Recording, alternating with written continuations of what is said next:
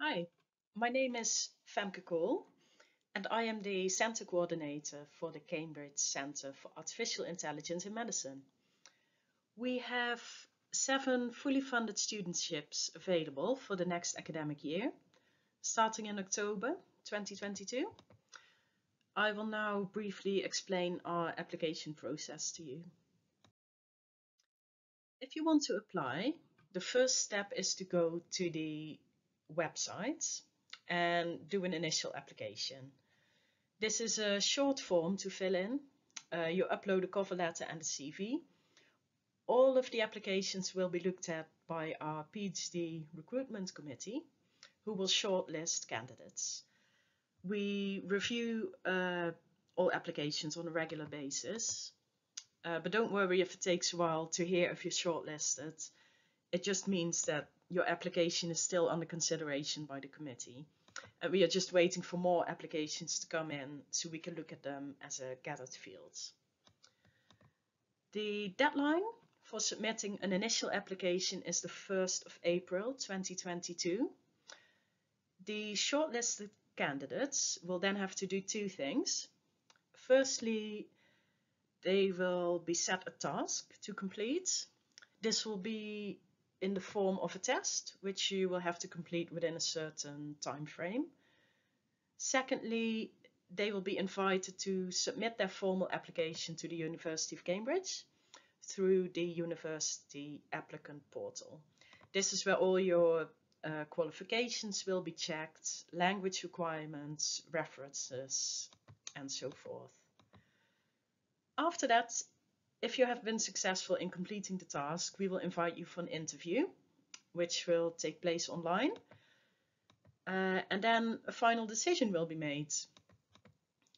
If we decide to offer you a PhD position and a studentship, we will make you a conditional offer. This is conditional on, for example, completing your current course with a first, or any of the checks that the university has to do through the applicant portal. So things like language tests, your qualifications, etc. You will then have time to meet all of these offer conditions. The deadline for this is the 31st of July 2022 for a start in October.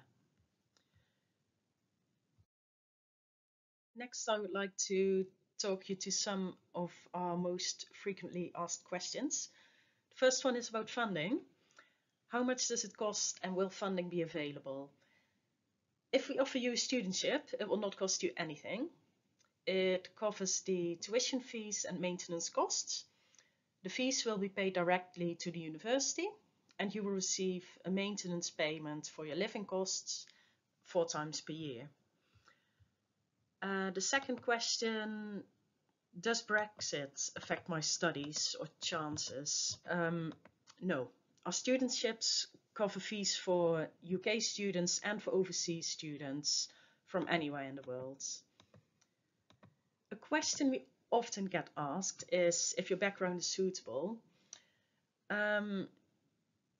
All applications are looked at by our committee and are carefully considered on a case-by-case basis.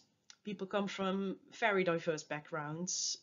We look at your CV, your cover letter, any transcripts or publications, and we look at your application in the context of the whole field of applications we receive in that year. So yeah, we have people from very different areas coming in, and it doesn't mean that you need to have all the skill sets already before starting your PhD, because we like to have a wide range of students so we can form good collaborations with each other. Are there any academic conditions? Yes, the usual minimum entry requirement is a first-class honours degree. Dependent on the applicant's academic background, there may be some more specific requirements, but this is again decided on a case-by-case basis. Do I need to make contact with potential supervisors before applying? We recommend that you think about who you'd like to work with before you apply, so you can state the names of potential supervisors in your application, but you don't need to make contact with them personally before making an initial application. Do I need to write a research proposal? No, we don't require a separate research proposal. However, it is good to put some thought into your proposed area of research, and you can outline this in your cover letter or later in the formal application. There will be a field called research summary where you can put this. This is by no means final, and it can be refined after discussion with your supervisors and collaborators. Can I make more than one application? Yes, you can apply to as many courses as you want. There is a cost attached to the formal application through the university applicant portal, and the fee for that this year is £75 per application. The initial application through our website is free. How long will I have to wait for a decision? The deadline for initial applications for us is the 1st of April. We do receive a high number of applications and we review each one, so it does take us some time to come up with a short list of candidates. This is just to say that you don't have to worry if it takes us a few months to get back to you. The absolute deadline for formal applications is the 16th of May 2022. So we will certainly let you know before that time if you are shortlisted by us. Can you waive language requirements? No, we can't. The university is responsible for language assessments, and this is not in our hands. It will be part of your formal application to meet the requirements, the language requirements. There are also language tests available if needed, but this will all be on the postgraduate admissions website, which is postgraduates.study.cam.ac.uk. Start dates. Our current PhD studentships are for a start in October 2022. We will run a new application round each year.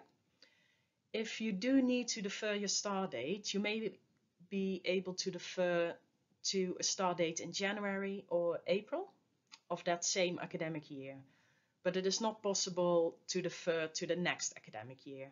If you want to start a year later, you will need to reapply for admission for the following year. That was it. If you have any more questions, I am very happy to help. Please feel free to send me an email. So my name is Femke Cole and my email address is fc414@cam.ac.uk. Good luck.